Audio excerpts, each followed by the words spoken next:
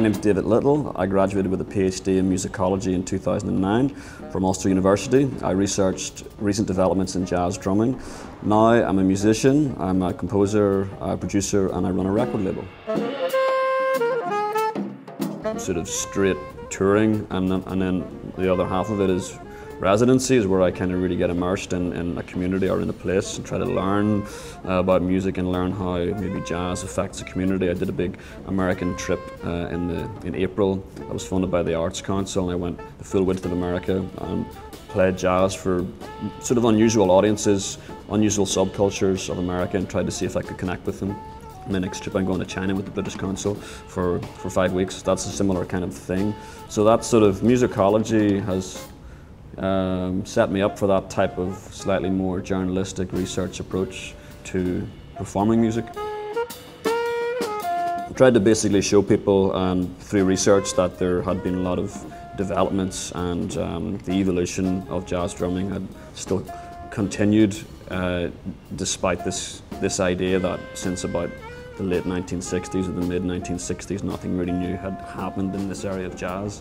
So it was a great experience, and it just gave me an opportunity to learn more and to kind of focus more and do something really, really positive for myself. My supervisor was Frank Lyons, who was big into jazz and still is, and he then became my supervisor for my PhD. So he was very supportive and really kind of led me down this path, which for me was brilliant because and musicology was sort of a way for me to learn more about it and develop my skills as a musicologist, and to sort of get into this area of music which I never even really considered. So it was great on lots of different levels.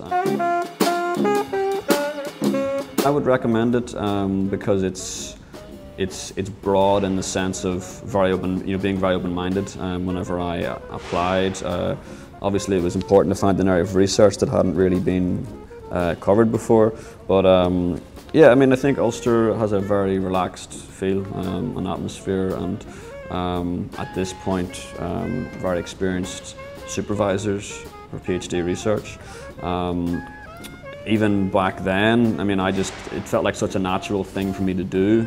Even though I was one of the first music PhDs, it's supposed to be a great experience. Finding an area, or being passionate about the area of research is something that will make you'll obviously enjoy it, and you'll write a great thesis, and you'll enjoy the process of it as well. So yeah, I think just sort of staying on top of it and enjoying the process of it, and just, sort of embracing all the different areas of it is very important.